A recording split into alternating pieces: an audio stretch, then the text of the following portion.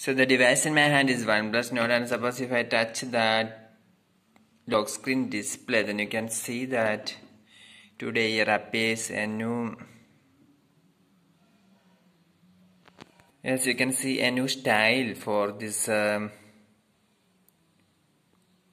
clock. So you can see a new clock style in the lock screen if your OnePlus Nord is running on Android 11. So how to set up this is discussed in this video. You can see here the date, time, then the many percentage battery remaining, also how many times you lock or unlock the device like this. So you can see in this theme. So for setting up this, well, you can go to the settings of your OnePlus Nord phone, and in the settings section you can see the option to choose customization. And if you click the customization, you can see the canvas wallpaper. You must simply move here. The center lock screen and ambient display must simply move here.